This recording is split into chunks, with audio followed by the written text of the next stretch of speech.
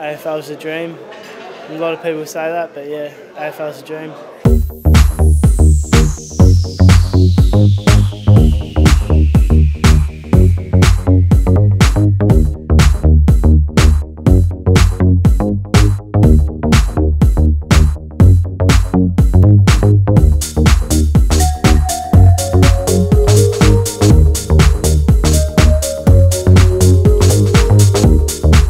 Football is a common ground, and it doesn't matter where you come from, you know, everyone can achieve great things. I was like, okay, why not have a try at this new sport?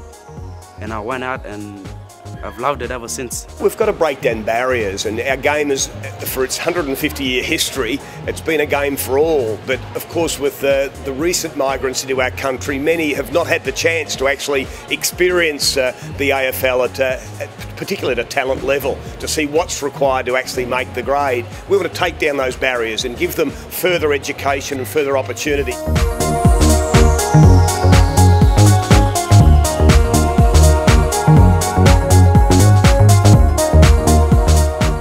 Football has given me a lot of self-esteem, it's given me a lot of confidence. Everyone's there playing for the same thing, for the premiership and all the friendship, and like they're your best mates every week and you just joke around them. Just, I don't know, love chilling with them. It's actually a way to mixing in with the community. It's just a great talking point for them and starters. We're trying to break down barriers in telling them that the game of Australian rules is a great way of, you know, fitting in and, you know, having a great time. It doesn't matter if you're black, white, no matter if you're tall, short or what. So this game offers a lot. It's such a great game that anybody can play it.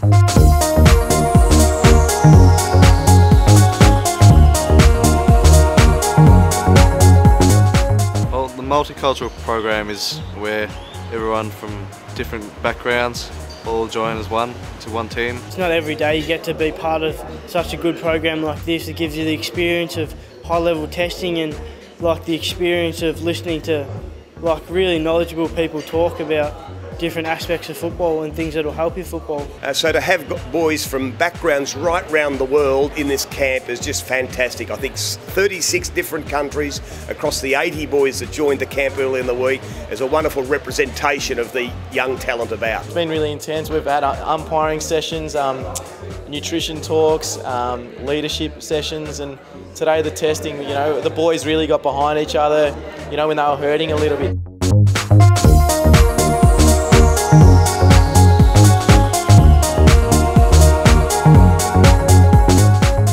Well, I think I can just picture Nick Natanui. The first time I saw the young West Coast player play, he was playing for WA at under 16 level, and just even at the opening bounce, when he floated through the air to get the hit out to his rover, we thought, gee, that boy has got elite athletic ability. The athleticism that they showed, the speed and endurance was unbelievable. If you even think of the Jim Stein story, I'm talking about Jim, the Gaelic player that come halfway around the world, his courage in the attack on the ball and his unique Gaelic kicking skills. We had Tom Lino today, who's from 17 years old and never played for a team, and, you know, nearly beat what would be considered the AFL's, I guess, vertical jump record that Nick Natanui holds. He's just come in and, you know, smashed it basically. So they bring their own sporting background, cultural awareness into our game, which makes our game far more robust overall. The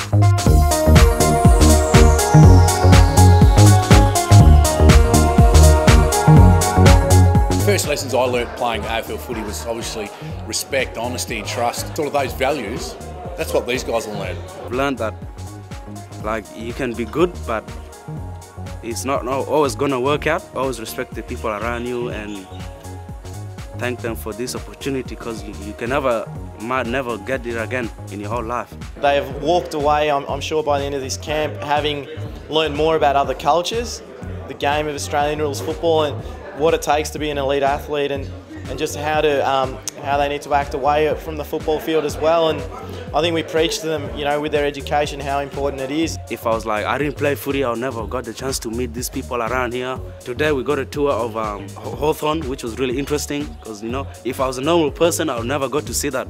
Our squad right now has developed so much that if they got the opportunity to play together, I'm sure that a Sudanese kid would go lay a great shepherd, you know, for a Japanese kid, and, you know, it's been terrific.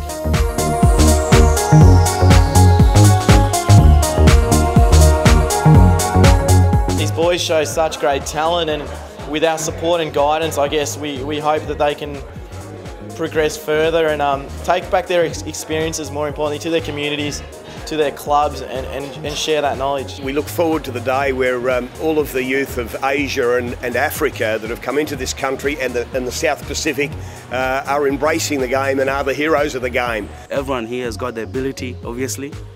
It just comes down to how much you really want it, and I think I'm up for the challenge.